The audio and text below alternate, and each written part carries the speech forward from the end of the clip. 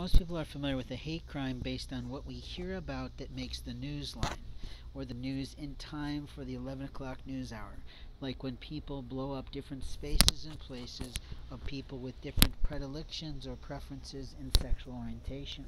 We also sometimes hear about hate crimes against religious people.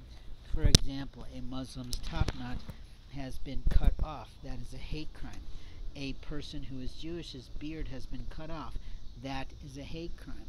Whether it's done when they're cognizant or whether it's not doesn't matter. It's that someone chose to interfere with the person's fashion statement and personal preferences for their beard. As a pagan priest, I can tell you that I've had my beard cut many times by immoral people who hate of my life, who hate my gender, who hate my religion, who hate my faith, who hate my situation, and the liars of America like to play games that are predatory. So from the pagan perspective, what we see most of all is law enforcement networks passing along information that most of us would consider private and medical in nature and giving it out to people who practice hate.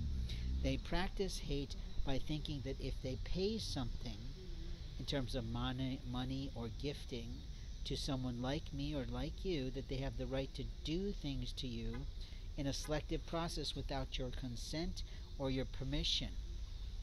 It's likened to almost rape, where the person is asleep and someone enters their home and tries to do something with them immorally and sexually. So when you disrobe someone to take their body's photographs, when you shave their genitalia without their consent because you drugged them, when you shave their manly body hair that they got from their late father's estate, how dare you think that you're holy? In America, we have rights, and our rights are to the privacy of our naked body. And my rights and your rights are no different. But a person who is willing to do that, even if they consider themselves a lawfully trained, certified medical practitioner of a nursing background, or an RN, or what they call a nurse practitioner that is almost a doctor but almost too lazy to get certain other certifications, or just can't pass the test, or can't cut it, or a PhD level of any kind, who does that has aided and abetted the law. What I mean by aided is they've aided a hate crime to be established, and they've abetted the law because they have violated federal law on almost every level with regard to a person's documentation and the rights to their own biology and their own privacy of every aspect of their cellular and external health. It is highly immoral that we have this continuity of care program going across our nation. What that means is that you will never again get another second or third opinion on what you need for your life. The dyke bitch lesbians of America want to run around in their butch clothing and tell you, me, and everybody how to live. No different than the Muslims and the Hispanics and the Chinese and the Spics and whatever the fuck you call all these foreigners that weren't actually born here, who can barely speak our language, that want to abuse you here.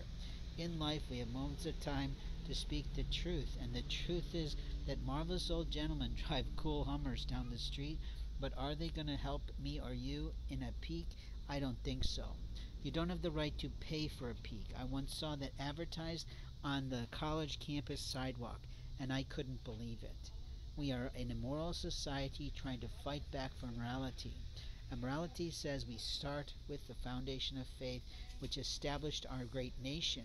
If your country has no faith, no offense, but you do not belong here. I'm going to say it again. According to our Constitution, we do not have to tolerate you here.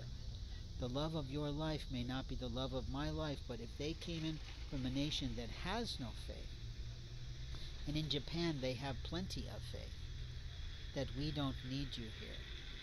American life is American life. And American life says I have a right as a United States citizen to my paperwork, my personhood, and my property.